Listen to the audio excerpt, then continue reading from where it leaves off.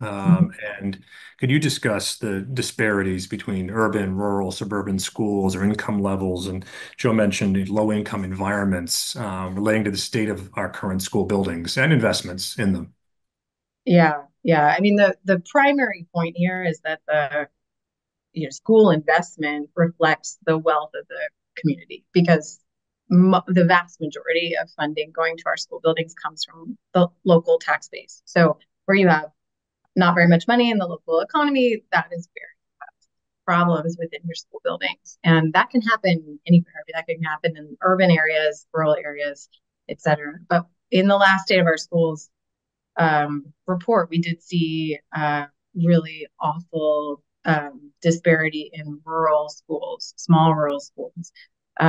We saw that they invest in capital improvements at almost half of the level of the national average. So 2.3 million or so on average per school compared to 4.3 million per school on average nationally. So the investment gap is huge for our rural schools, and that again is because of this local tax base reliance.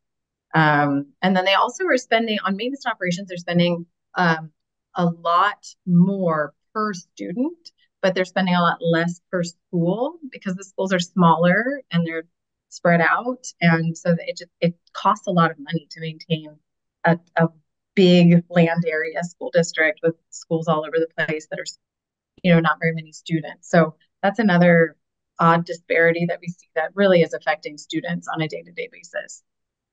So it's in places where we see states stepping up to supplement local funding, these disparities are less. It's the states that don't contribute to their local schools that where the local wealth is the single um, determinant of the school building quality. Great, thank you. Mark, I want to add one thing that might build up Please. Anisa that might be interesting for the listeners. There was in terms of we've been relying on, thankfully, groups are doing these kind of state of our schools reports from nonprofits and otherwise.